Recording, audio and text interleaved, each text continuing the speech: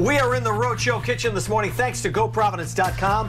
Chef Michaela Mercy is here. Sydney PVD is the place, which apparently is a really busy place. Butternut squash soup is what we're making. Look, you couldn't have planned this any better today, right? The weather. The weather. Perfect. This is great. Yeah. A cool fall day like today, you're looking for some great soup. Absolutely. This is what we're going to need. It's a nice hearty soup. So it's easy to do. Yeah. A lot of great ingredients. Absolutely. Little bacon fat in there too.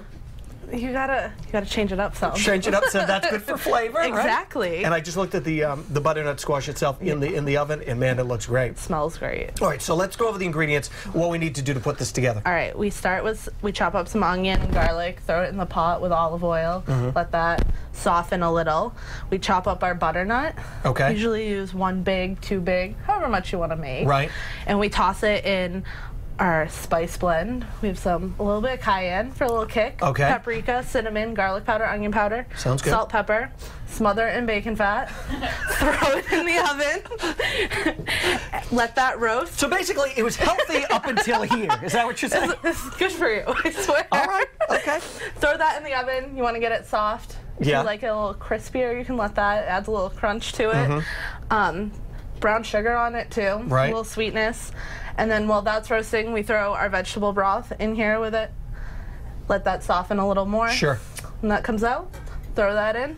A little heavy cream. Right. Immersion blend it. You'll need one of these to go in there and just kind of blend away. Yeah, you don't want big chunks. Right. So and the onion and garlic, mix it on. How long does the butternut squash in there have to kind of like cook? Because sometimes it's hard. Yeah, if it's really hard, you might want to blanch it a little, boil it so it softens. Right. But they're in season right now, Sure. so they're usually pretty soft. Okay. We throw it in for like 20-25 minutes on 350, right. and it's nice and soft. All right, sounds blends good. right up. Sounds good.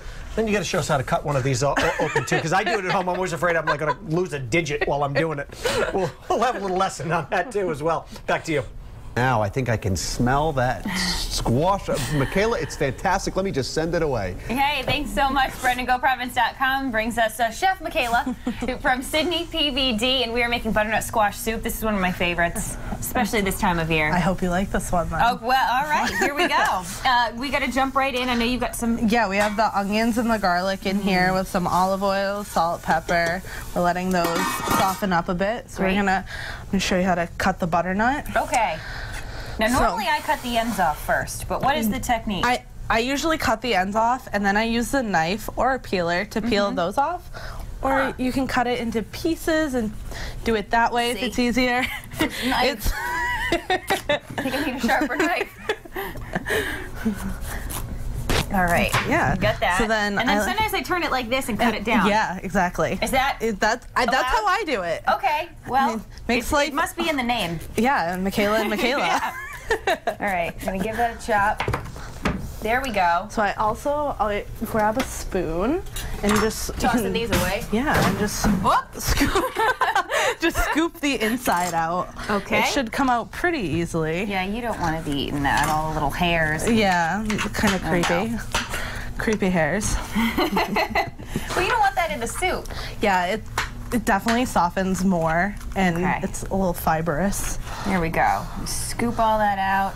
The kitchen's gonna get dirty while you do this, but that's half the fun of cooking, right? If you don't make a mess, you're not cooking right. Oh, I like that rule. You know what? I'm gonna follow that through it in my house. All right, scrape those out, clean them up. That one just wants to hang on for the fun. Sorry, buddy, you can't go in there today.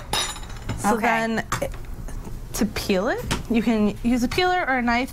For now, it might be easier to like cut it in strips, and then we can take the skin right off. Okay. Easier that way. This is, man, I think we have a similar butternut squash technique.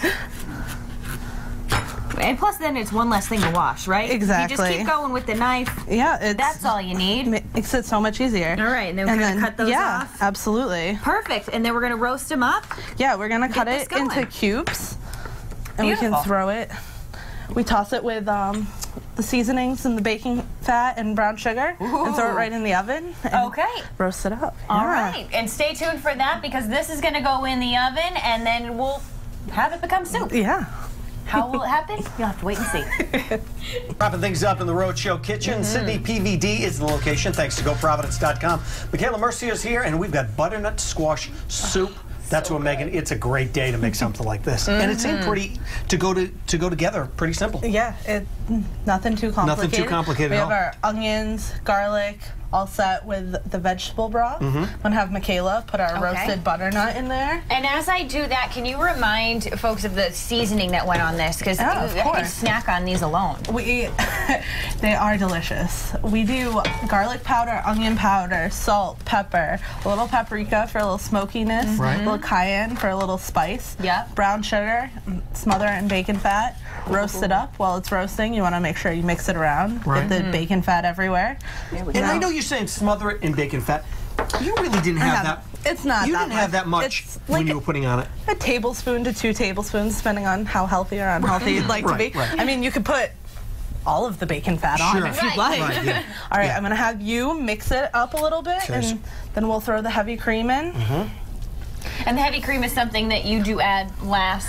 Usually, we'll let it simmer a little, the cream right before we blend it. Just to give it a little more liquid. There's not much liquid in there. Yeah, there's not much left in there. But you want a nice, thick, hearty soup. Oh, of course. So I'll set to throw the cream in. Okay.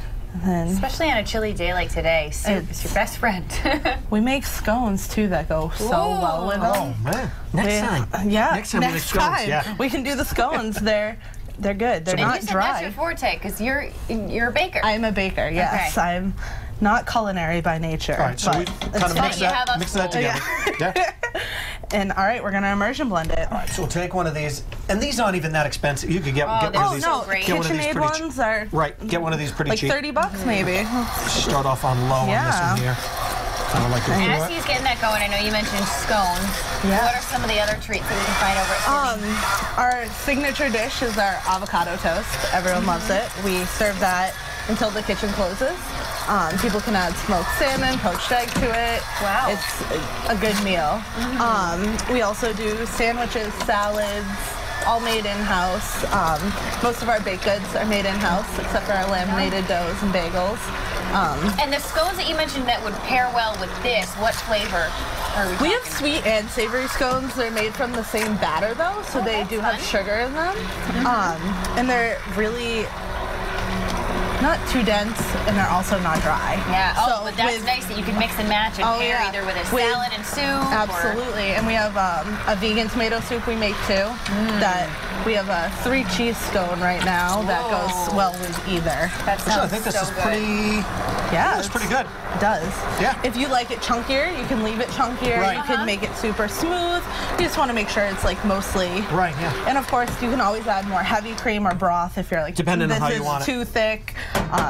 We like to keep it nice and thick. Well, yeah, and you've softened up that butternut squash from being in the oven. Absolutely. How long did that have to bake for? Because it's very hard. Depending on if it's super hard or softer. Anywhere from 20 to 30 minutes. Okay. Just to your liking. Yes. Of course, you always check it if you can easily stick a fork in. That's pretty much it. Yeah, that looks good. Yeah. All right. So next, show you how to bowl it up. All right, bowl it up. Let's bowl it up. So, depending on how much you want. That looks great. It does look so good. I like that you kind of kept it chunky well. Yeah.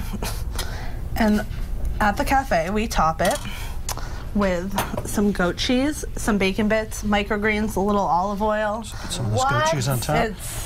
I've never topped butternut squash soup with goat cheese, but what a great combination. Tangy, it's creamy, it goes so great. You have the bacon fat in there, might as well put the bacon bits, microgreens, nice color. Look at you, Will. And like, you're a chef. From pottery to soup. You could have made that bowl and then you played there you go. Made the bowl. And then we're going to give it a little taste. Absolutely. This looks good. Awesome. This looks great. A little hot. Okay, you said it has a kick to it, right? A little bit, not too much. Well, you want to be careful with the cayenne, though, because it can get real spicy. That's delicious. Like, I'll a nice rainy day like it's going to be today. He's going to walk away with that bowl. You might want to plate up another one. No, really, Michaela, that's really good. That's Glad delicious. you like it. And you can find that recipe over at rhodeshow.com.